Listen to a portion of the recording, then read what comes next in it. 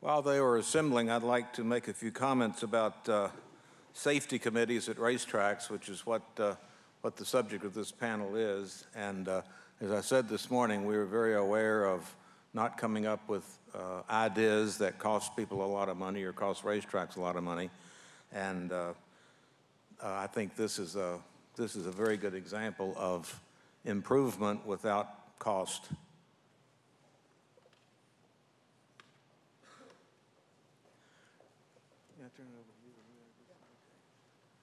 Okay, to moderate this panel, I'd like to introduce Mr. Mike Ziegler, who is Executive Director and the NTRA Safety and Integrity Alliance. As you know, that alliance has been a real boon to this summit in the terms of how they have given a seal of approval to some of the ideas we've had. And Mr. Ziegler. Thanks, Ed, and I'd also like to thank everybody who's worked so hard putting on this conference. A lot of good things come out of the Welfare and Safety Summit every other year, and we look forward to implementing some of the new ideas out of here at the Safety and Integrity Alliance. It's my pleasure to introduce this panel discussion on track safety committees. Simply put, the act of being prepared for and cognizant of safety issues and regularly discussing them and addressing them is a really simple way to help protect the human and equine athletes at our tracks. At the Safety and Integrity Alliance, we felt that the safety committee was such an important step in conducting safe racing that we added it as a requirement to our standards.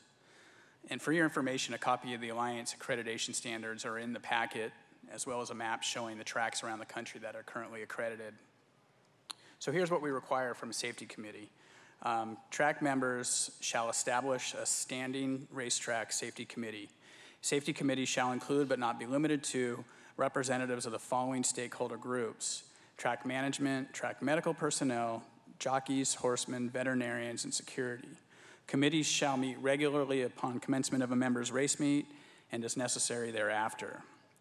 So we've got a great panel with us today, and each of these panelists has a unique approach to the concept of safety committee, which we have considered a best practice, which we should share as we go around the country. So to get started, I'm going to introduce Roy Roenbeck, who is from Golden Gate Fields. He is Environmental Health and Safety Director there, and Golden Gate Fields has a great practice where they discuss near misses. So Roy, come on up. Thanks, Mike. I appreciate it, and don't try to email me at that because he spelled my name wrong. Again, I'm Roy Roenbeck. I'm from Golden Gate Fields in Berkeley, and just an aerial overview of our track out there. We're an NTRA accredited track. We're about 130 acres, about 1,300 horses on site, and about 300 employees. And again, we race year-round, about 10 months a year, so we have a pretty active race schedule that's on that. So I'm going to talk a little bit about near-miss incidents and accidents. Again, I'm focusing on human safety. So we're looking at the aspects of your injury and accident reporting program at your facility, again, relating to human incidents or accidents. A near-miss is defined as an incident or an accident involving an employee, again, not patrons because that fall under the GL. This is workers' compensation. An incident or an accident involving an employee that does not result in medical attention.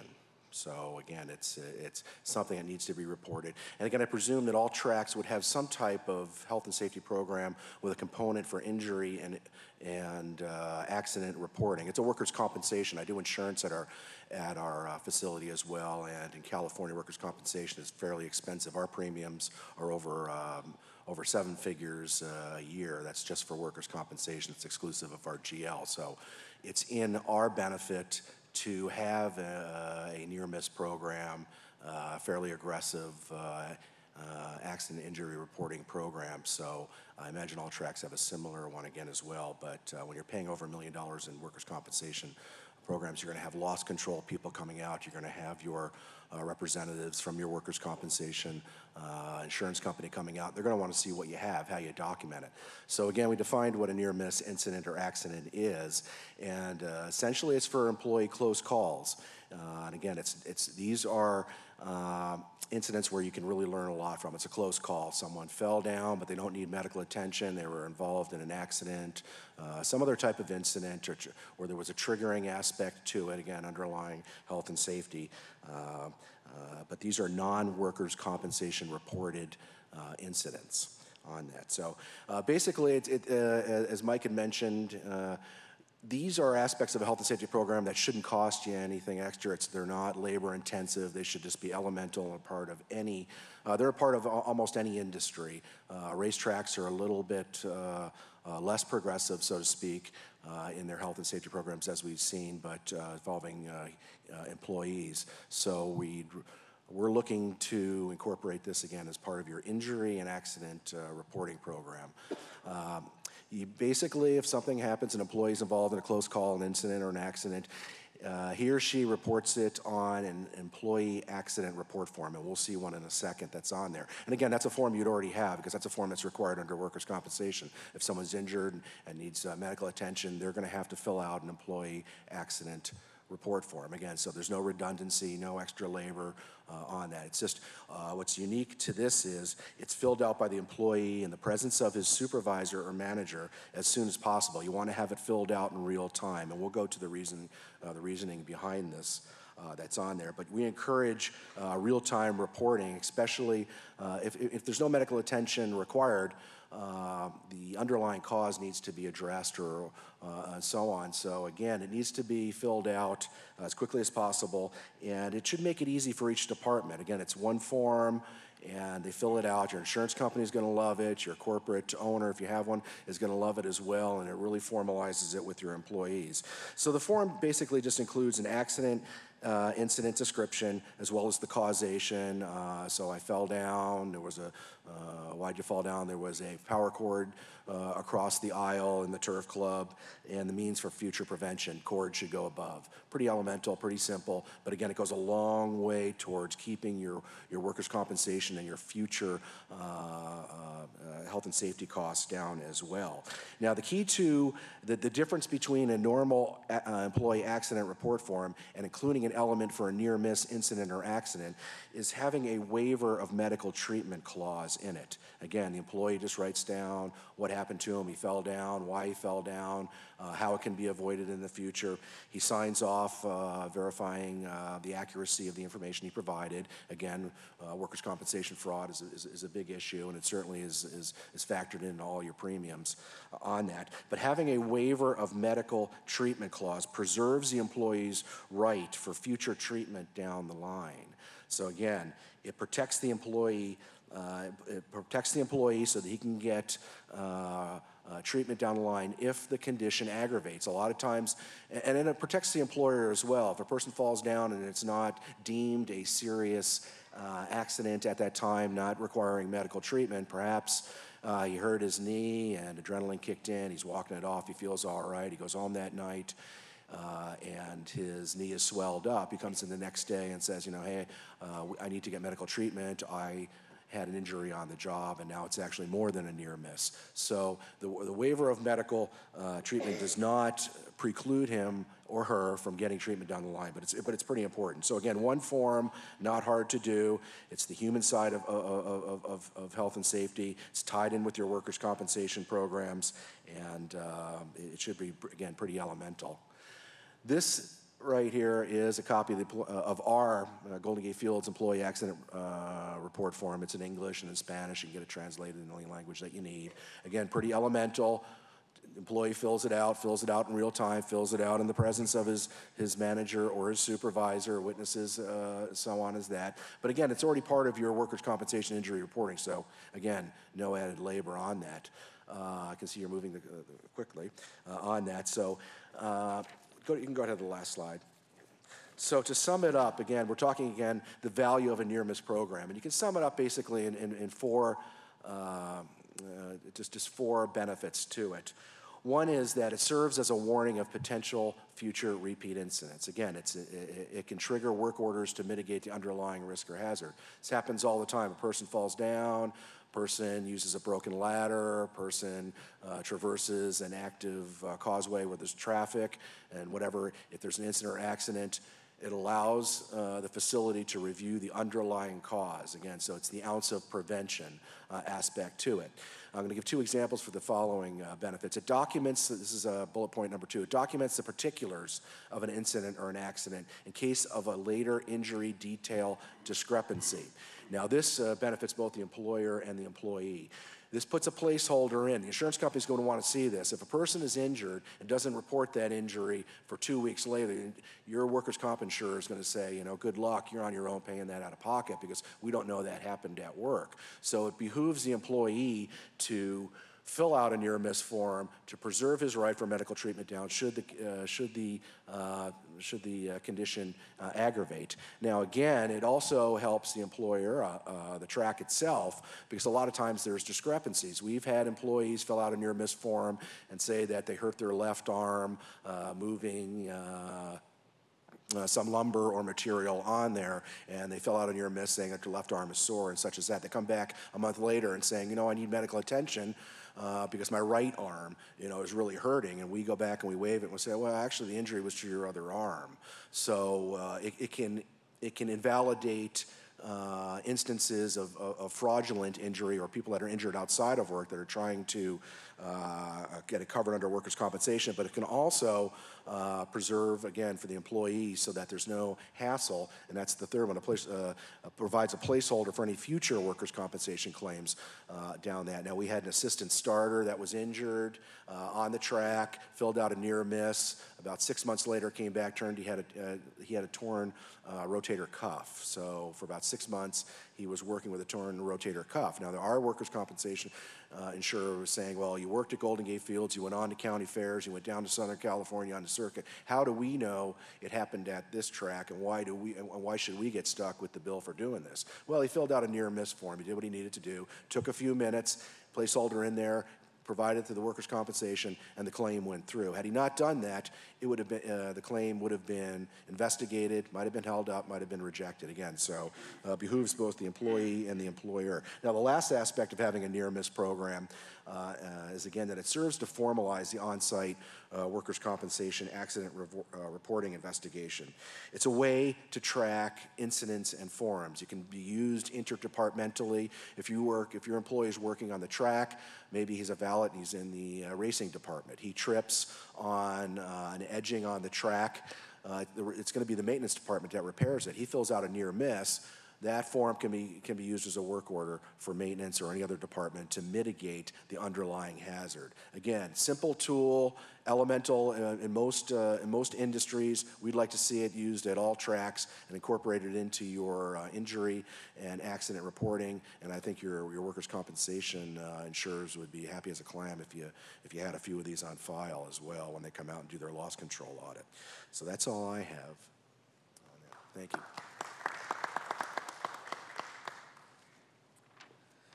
Thanks, Roy. Next, I'd like to bring up John Wayne, who is Executive Director of the Delaware Thoroughbred Racing Commission, and he's going to talk about the Delaware approach to safety committees. Thanks. Good afternoon, everybody. I represent the Delaware Thoroughbred Racing Commission at Delaware Park. That's our only thoroughbred racetrack. Formerly had harness responsibility at Dover Downs and Harrington Raceway, but on October the 15th of 2005, Mr. Hugh Gallagher took the reins of harness racing. Actually, it was 3:30 in the afternoon. The safety committee meeting that we have at Delaware Park, I don't know if it's unique or not, but it's certainly, it's a very good interaction between department managers, people that are involved in horse racing at Delaware Park. It consists of a director of racing, the vice president and general counsel of racing, 2 jockeys usually, a jockey guild representative, a Delaware Jockeys Association representative. We have a commission veterinarian, We have a commissioned steward. All 3 stewards in Delaware are commissioned stewards, so we have one of those stewards. The track's director of security and the emergency medical services director, which is under the risk management department, as well as myself, the commission's executive director. And the most important thing is that we get together and we talk about putting ideas into action. It's great to have a meeting and then everyone forgets what we discussed. We try not to do that. We try to take notes and we try to implement recommendations that make sense. Just recently we had a meeting with the Christiana Hospital medical director, and that is a Trauma 1 center, a level Trauma 1 level trauma center right across the street from the racetrack, about maybe 5.5 minutes drive. And we talked about assessing injuries, that when we have a rider that hits the track, that it's much like a motorcyclist being thrown from a motorcycle. So it immediately gets put on a fast track. And I think sometimes the EMTs that we have at the racetrack are supposed to notify the hospital in advance, but sometimes that might get forgotten because in the haste of trying to get the rider over to the emergency room. But we talked about opening those lines of communication and that we're going to fast track jockeys. Now, we brought 4 videos with us and we showed them, and it seems like they had never seen a racing accident, and it really hit home with them. We had 4 accidents that had occurred at Delaware Park over the last several years. One of them, which I think really affected them the most, was a jockey that pancaked on the racetrack and the horse rolled over on him and pretty much collapsed one side of his face. So that rider is not back to racing. His injuries were so severe.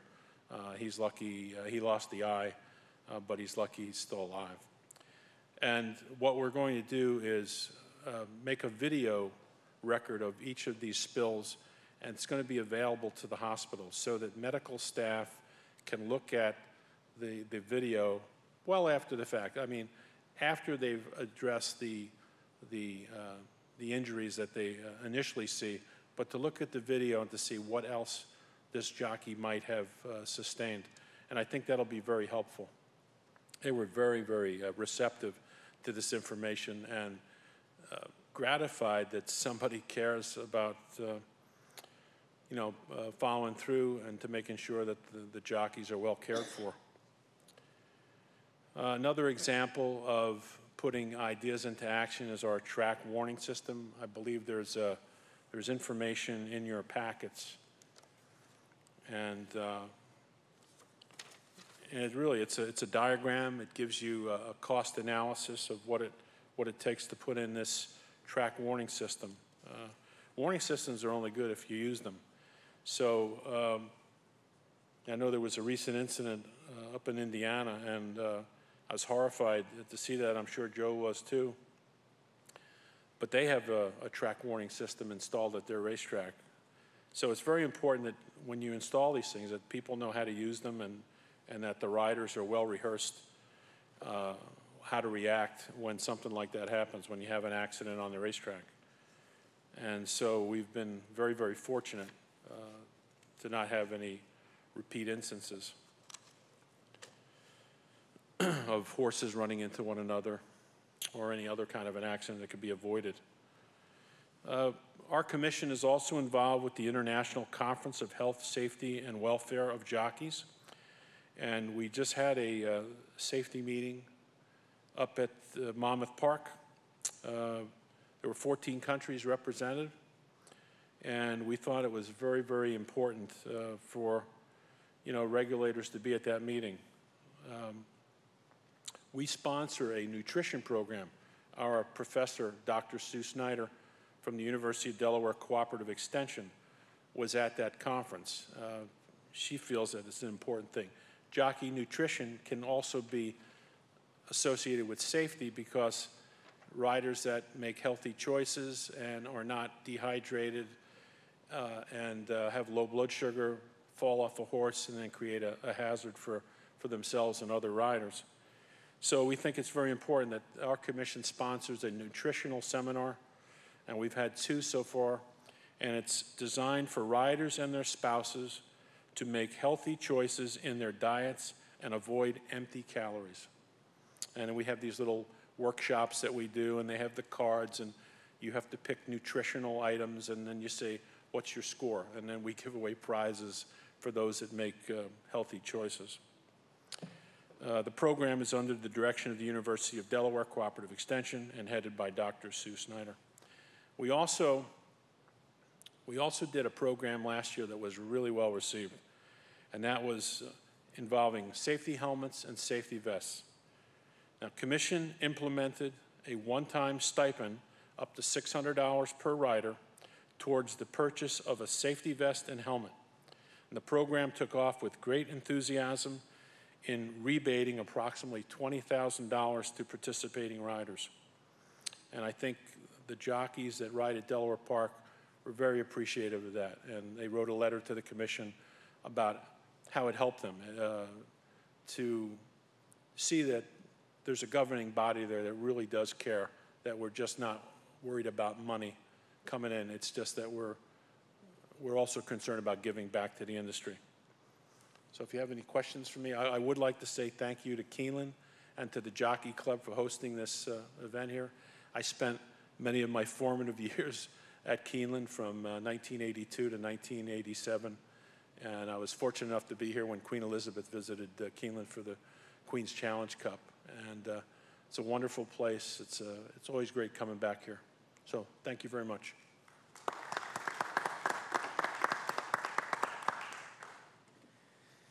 Thanks very much, John. It's great to hear how Delaware is implementing what they're actually talking about.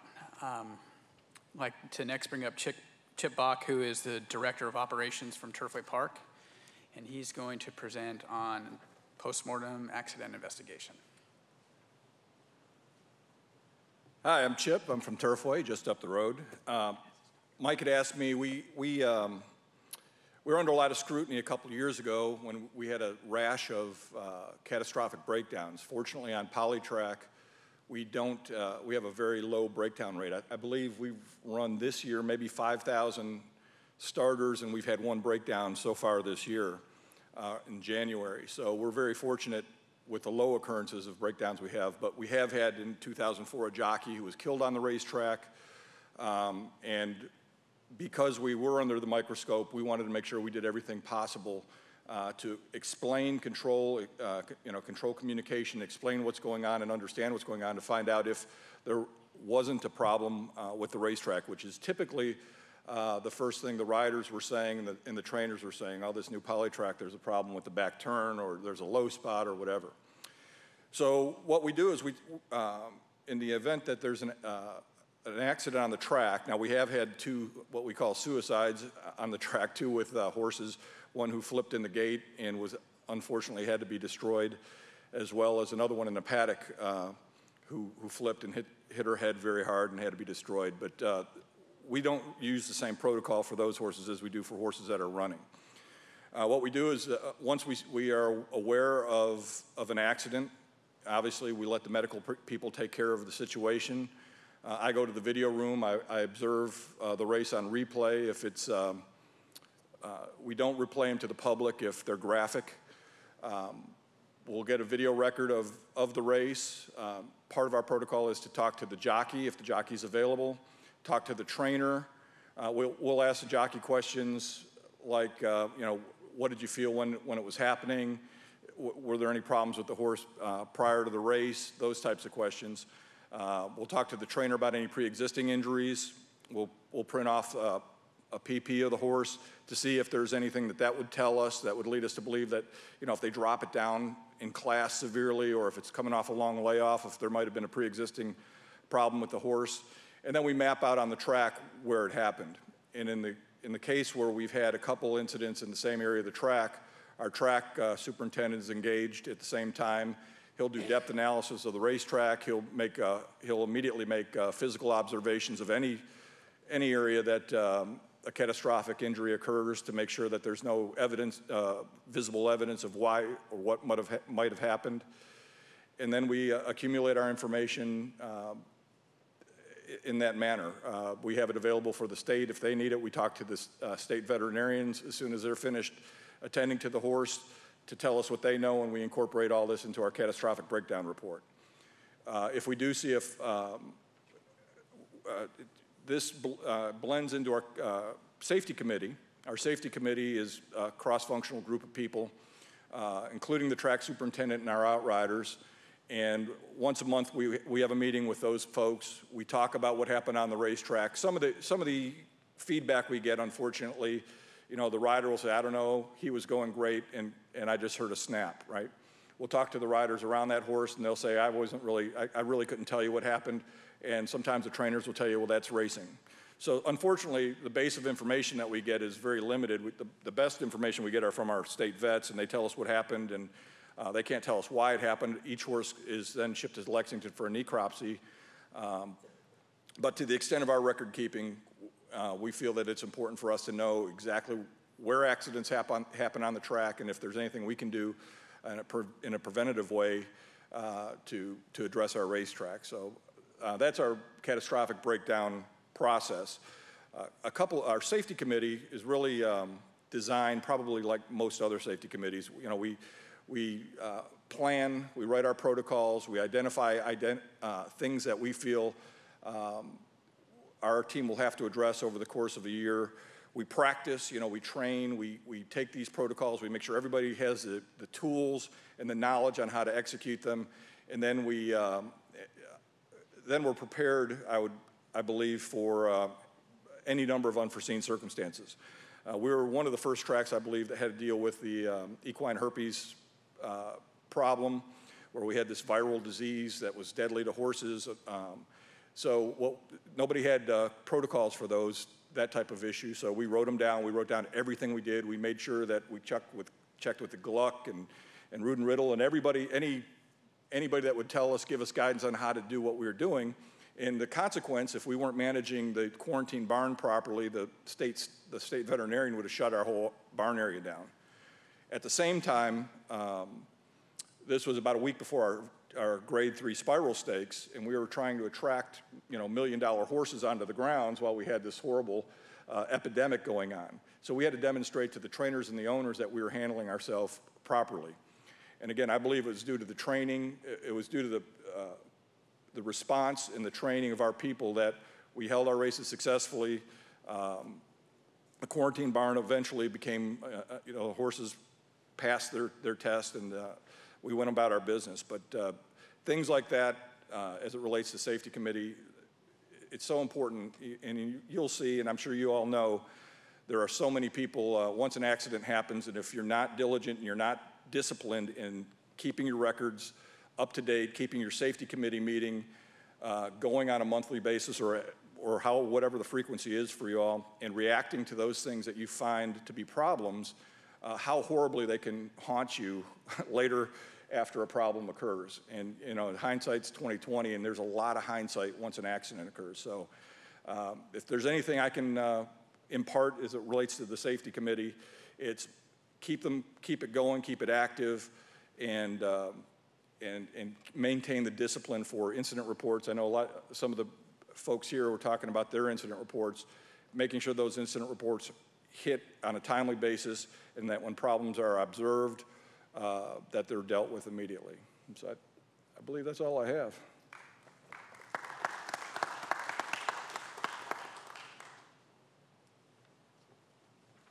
Thank you, Chip. And finally, I'd like to introduce Dr. Jerry Pack, who's the Association Veterinarian from the Hollywood Casino at Penn National, and he oversees a different sort of an injury investigation program that I think gets a little more into the veterinary aspects of the situations.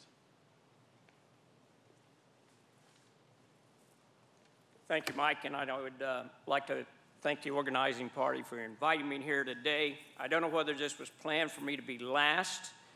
As the day has progressed, we have all seen that we are concerned about the welfare of the horse. I am concerned of what happened after that horse went down. And in the mid-Atlantic state, the first thing you will hear out of a trainer's mouth after a catastrophic injury is, "Doc, that's the soundest horse I have in the barn. Doc, he don't have a dimple on him. And, you know, I'm thinking, my God, if this is the soundest horse you've got in your barn, we're in trouble. So what has happened at Penn National? In 1997, the Department of Agriculture opened the diagnostic lab in Harrisburg, Pennsylvania, which is about 15 miles from our racetrack at Penn National. So in 2010, Hollywood Casino Management decided that we were going to do catastrophic injury reviews with the trainers. Now, in the state of Pennsylvania, all veterinarians that work on the backside have to turn in a treatment sheet within 24 hours to the commission, which we have access to. All catastrophic injuries that occur during live racing are taken to our diagnostic laboratory, and necropsies are performed. Since 1997, I think we have done a little over 500 necropsies. We have set up a review committee that consists of the vice president of racing, the racing secretary, and myself. The three of us all attend our review. On some occasions, the stewards, the commission veterinarian, the HBPA representative, the jockey, and the veterinarian will attend the meetings. If it's a ship-in trainer, we will conduct a conference call. So we put together some questions that we'd like to ask everyone. These will be in your folder. I will go through them a little bit because there's something that we are looking for that you might not think about. So one of the first things we asked these trainers is, was this horse sound and were there any issues? And of course, we will get anything from he was perfectly sound to, yeah, Doc, he had some problems. We didn't think they were major. The other thing we'd like to know is, did they saddle that horse that night? Were you in that paddock? And was there a change in that horse's attitude? Some of them know, some of them don't know. Horses are not stupid. They will tell you when things change. And one of the first places they will tell you that they're changing is in the saddling paddock when you can't get a saddle on them. The other question I want to know is, was he on the vet's list or was he on the starter's list? Lo and behold, once again, the starter's list usually tells us very early that we may be looking at a problem. And with Encompass out now, and everybody entering their information, the veterinarian, the starter, and the paddock judge, you can follow the career of this horse. So I want to know, have we had this problem? And do you know that we have this problem? We want to know who does their veterinarian work. We want to know, was there any pre-race medication given to this horse? And if so, who gave it? And what did they give? And when did they give it? Had any joints been injected on this horse while they'd had him under their training care? And if so, why were they injected? Was there a diagnosis that indicated that they need to be injected? Had the horse been x-rayed? And if he'd been x-rayed, what was the diagnosis? This is my best. This one really irritates me the most. I practiced 19 years on the backside of a racetrack. I've been with the Racing Commission and Penn National for about 17 years now. Do you train on bute? And do you train on clenbuterol? And they can tell me that he's sound, but when they tell me that they train on bute every day, something's not right. And when they tell me that they train on clenbuterol twice a day, every day, come on, guys. Just had a review the other night. I said, do you train on clenbuterol? Yeah, 3.5 cc's twice a day. And I said, why do you train on that? He said, for the respiratory problems. I said, respiratory problems? After about 10 days to 2 weeks, you lose the effect of your clenbuterol.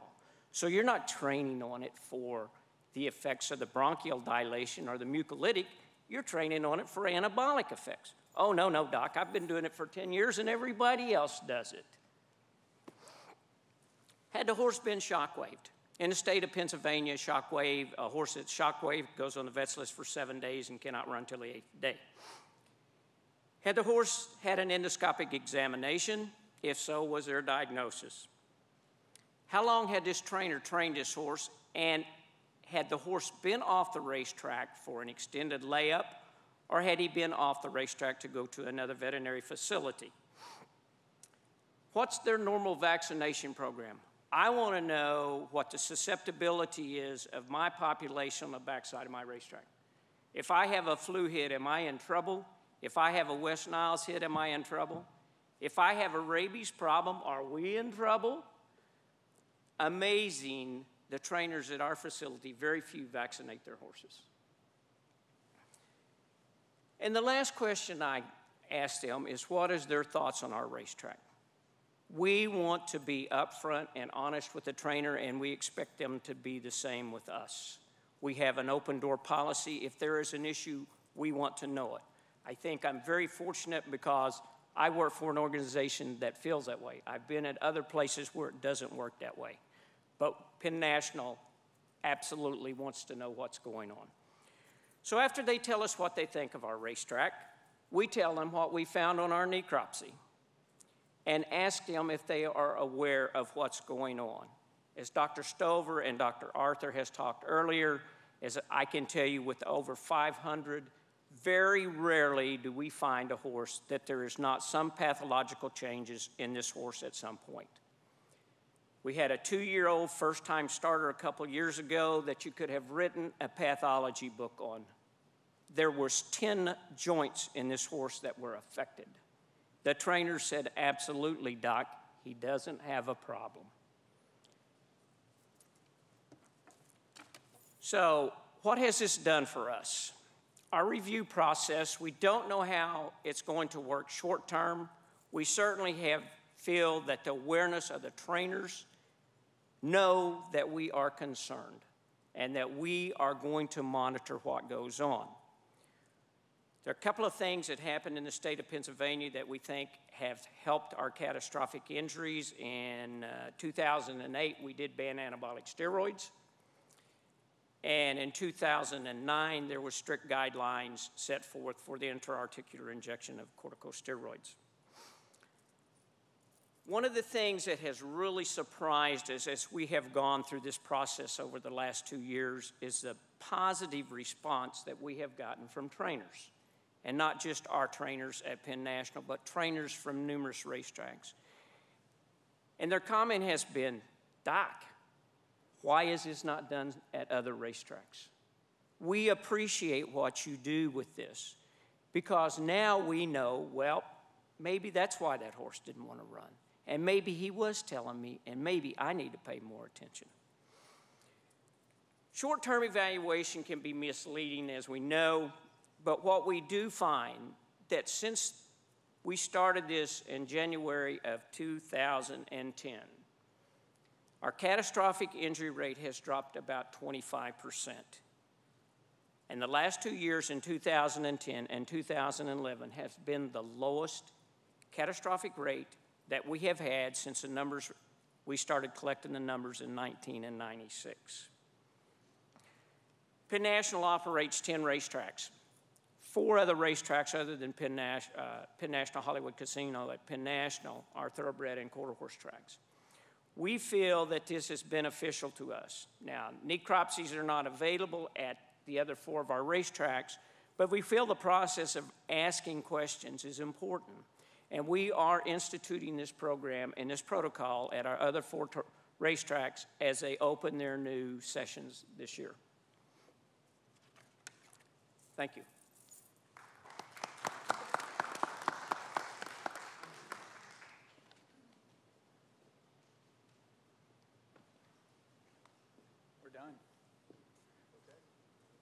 Does anybody have any questions for any of the panelists? I think other than that. Yes. Here, you can do that. Okay.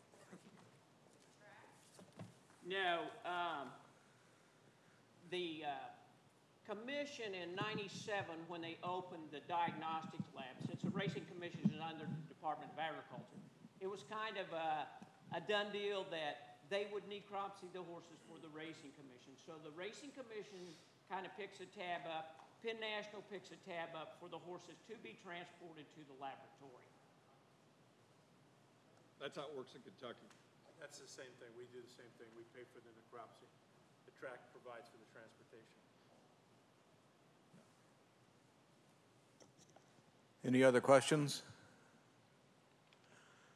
I have a question for, excuse me, go ahead.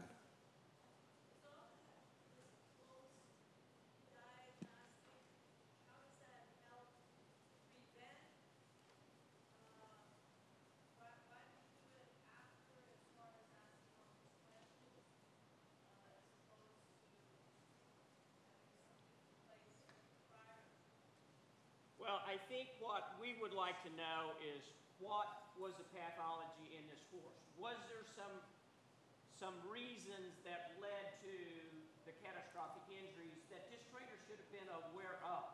Now, understand we do not point fingers. We use this as an education for both the trainers and for us.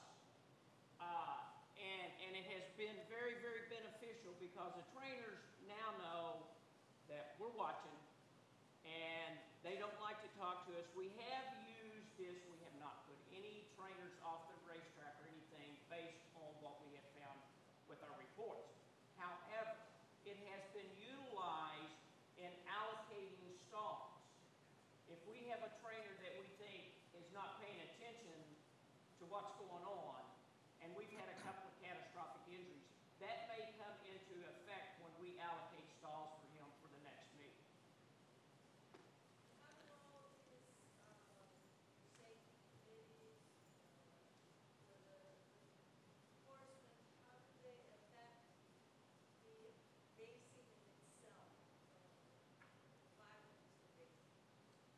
We don't have a safety committee at this time.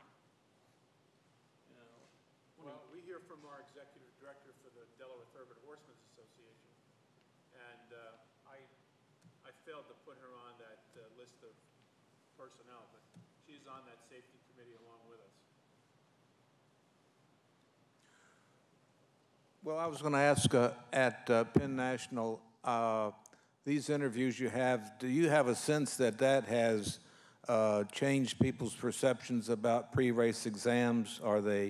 Are trainers more attuned to the advantage of that and have the pre-race exams reflected the input that you get from these incidents?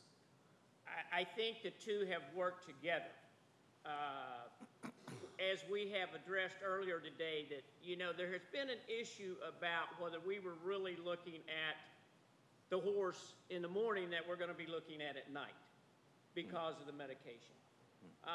But I think that the pre-race inspections and the catastrophic injury review has come together. We do seem to see some correlation with maybe something they have seen in the morning, and then we see a catastrophic injury maybe later. But yes. And I think to answer your question about the vibrancy of racing, the safety committee definitely helps. I mean, as you can understand what's going on, there's a lot of rumors that start when something bad happens. It could damage horse racing pretty quickly.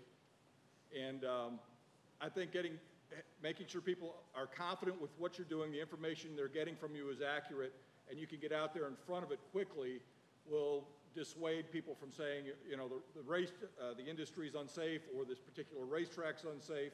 So I think it goes a great way in helping the industry, being prepared and being able to answer things. And if there's a problem, candidly saying, we found a problem when we fixed it. Other questions?